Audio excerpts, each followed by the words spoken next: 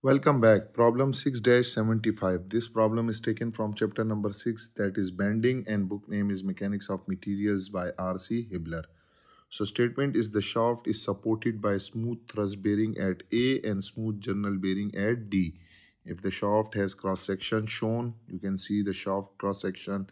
The outer radius is 40 millimeter and inner radius is 25 millimeter. Determine the absolute maximum bending stress in the shaft. So this is the shaft. At A we have a smooth general thrust bearing. At D we have smooth general bearing.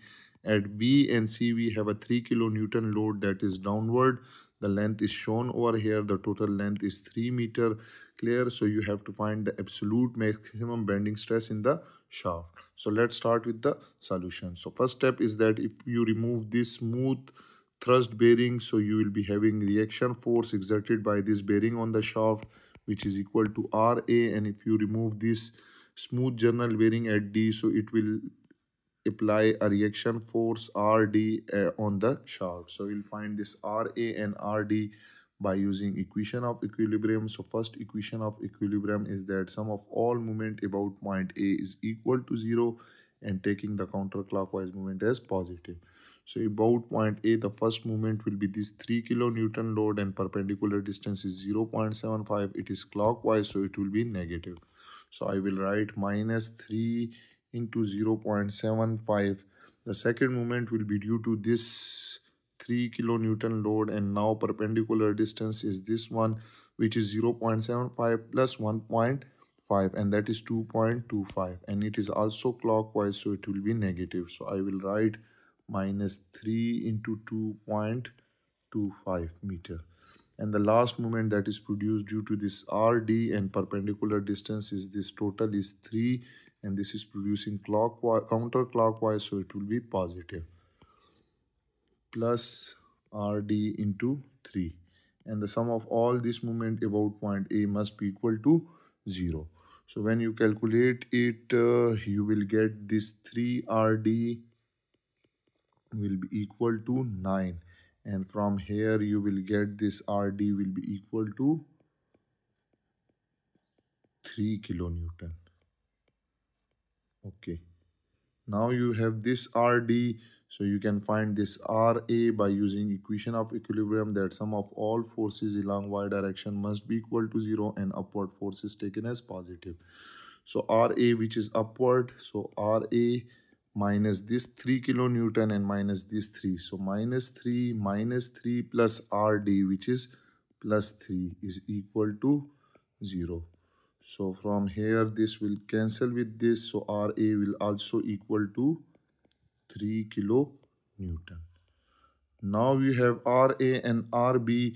So we will move toward finding the shear force and bending moment diagram, because we have to find the maximum bending moment and maximum bending stress, and that maximum bending stress is maximum bending moment into C divided by I. So here the hollow circular shaft, so it will be outer radius. So for finding the maximum bending moment, we will draw the shear force and bending moment diagram. So again, for that I will take the vertical line from the end of this beam, clear, and then horizontal line to show the length in x in meter.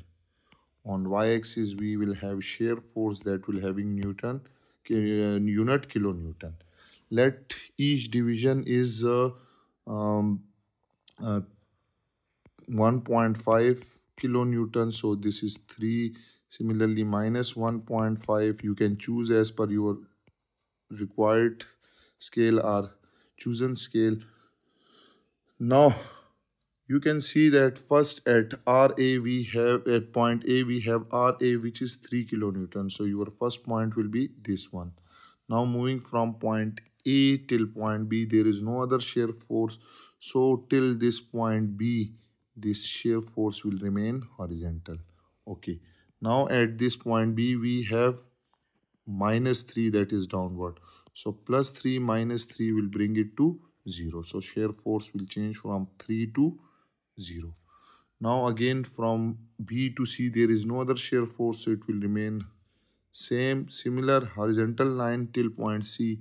So this is your point C, this is your point B, this is C. So this shear force remain horizontal. Again at point C you have -3 downwards, so 0 minus 3 will be equal to -3. So shear force will change it here and it will be -3. And moving from C to D there is no other shear force, so it will remain same horizontal line. Clear? And at the end you can see you have RD which is +3. So -3 plus 3 will bring it to 0. Okay. So this is your shear force diagram, SFD, shear force diagram. Now we'll find the bending moment diagram. For that I will draw a horizontal line again to show the length of beam, and this length will be in meter. And on y-axis you have moment that will have unit kilonewton into meter. So let one division is 1 kilonewton into meter. This is 2, this is 3. Similarly -1 -2. So at x is equal to 0 we have moment is equal to 0. Now the first area under the shear force diagram is this area, and this area is this height which is 3, and this length is 0.75. So 3 into 0.75 will be equal to 2.25. So at this point we will have 2.75. So first we'll locate 2.25, sorry. So let this point is 2.25. Now you can see that shear force is a horizontal line with this area is positive and this is 0-degree line.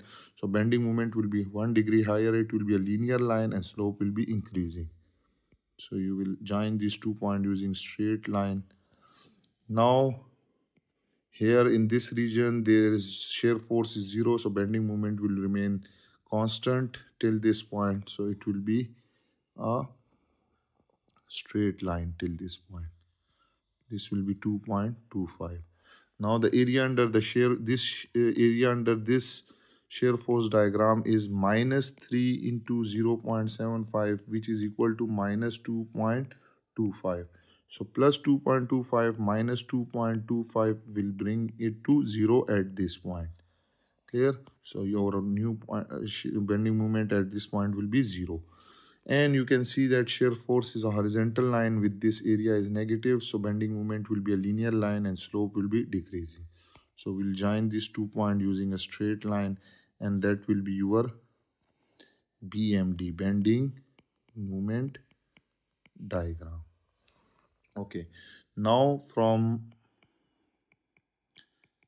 BMD, bending moment diagram, you have bending moment, maximum absolute value of bending moment is equal to 2.25 and unit will be kilonewton into meter. Clear?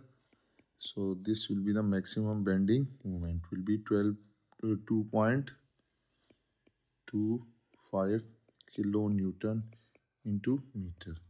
So we have been given the hollow circular shaft